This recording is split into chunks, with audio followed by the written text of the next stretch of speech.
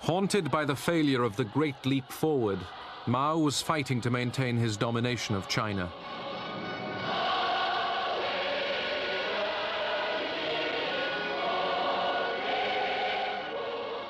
In 1966, he launched the Great Cultural Revolution.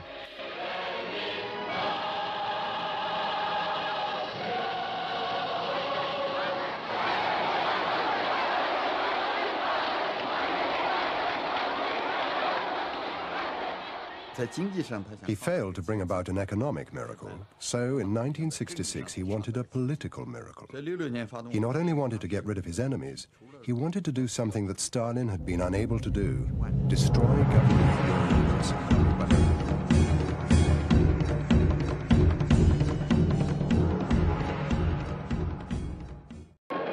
The Mao personality cult did not come to full blossoming until the Cultural Revolution, when he became the so-called four greats: the great leader, great helmsman, great supreme commander, great teacher.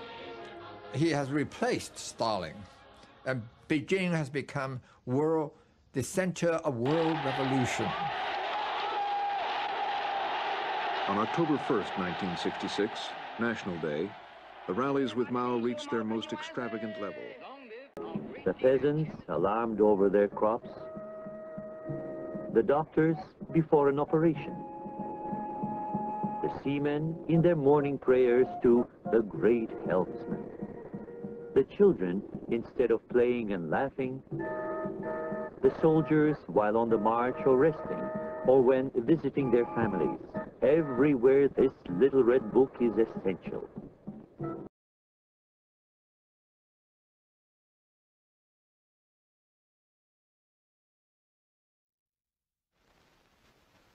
这是一所半工半读的聋哑学校，多么天真烂漫的孩子啊！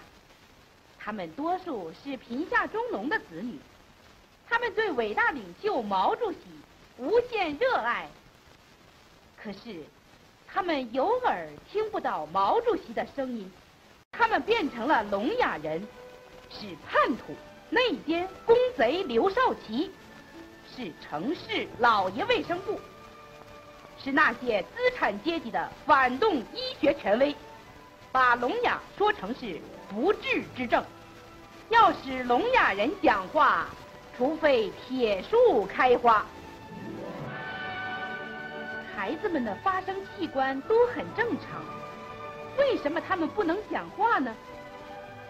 医疗队带着治疗中的问题，反复学习毛主席的光辉著作《实践论》和《矛盾论》。他们分析，聋和哑到底哪个是主要矛盾？从调查中发现，多数学生是在2、3岁时因病引起的聋哑。他们认为，聋是主要矛盾，哑是聋。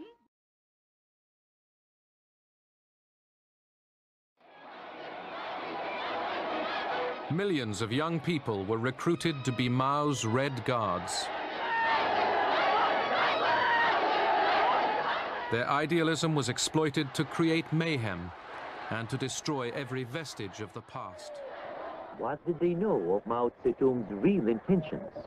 From where did such religious fanaticism come? Such blind readiness to destroy the party and state apparatus, to disorganize the world order?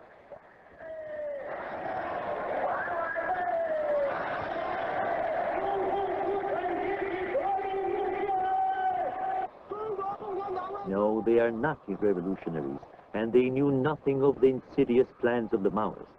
Their hysteria was artificially incited, otherwise the mock cultural revolution would not have taken place. Millions of youngsters were simply hoodwinked, and the Chinese people could only silently criticize their deeds. Party officials, intellectuals, people with foreign connections, former businessmen, millions were paraded and beaten in public. It is estimated that at least 400,000 people were killed. We called him Secretary Zhang.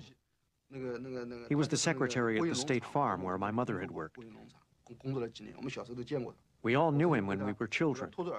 Once he dragged me by the ear for hundreds of yards. The side of my head got all swollen.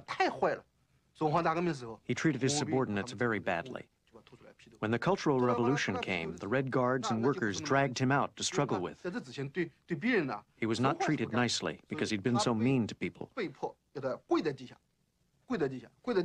He was forced to kneel on the ground, on sand, broken stones, and glass for more than 2 hours. He knelt with a heavy board hanging from his neck. It had his name written on it, with red crosses through it. That's how someone who was going to be shot was treated. The board was hanging on a very thin wire, so after 2 hours, blood oozed out on the wire and dripped down. He was over 50, or close to 60, and he was struggled against many, many times because people really hated him.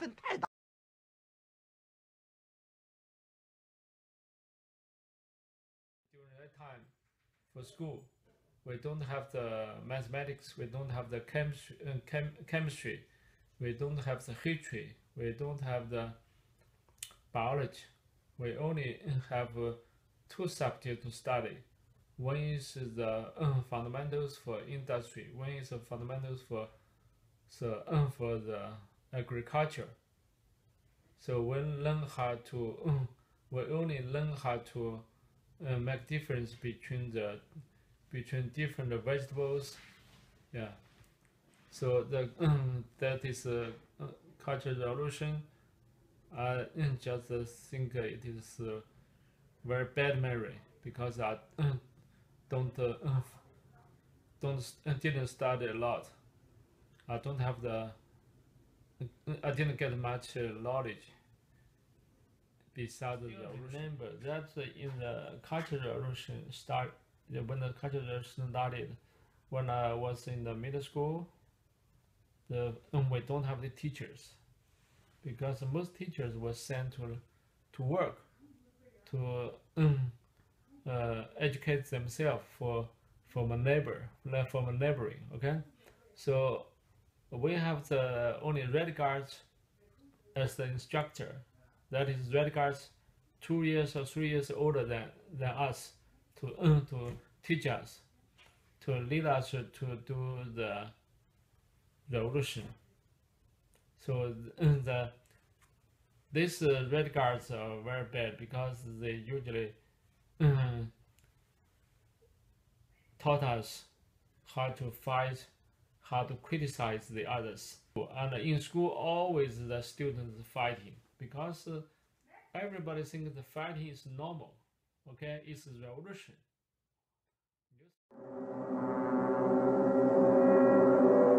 On the afternoon of Saturday, September the 18th, 1976, China stood still.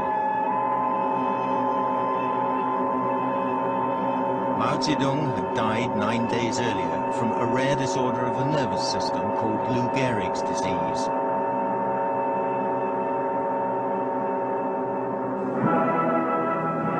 His power over the Chinese people, for good and for ill, was equalled only by the greatest of China's founding emperors. With single-minded ruthlessness, he wrenched his subjects out of the somnolence of a medieval empire and transformed them into citizens of a modern nation-state.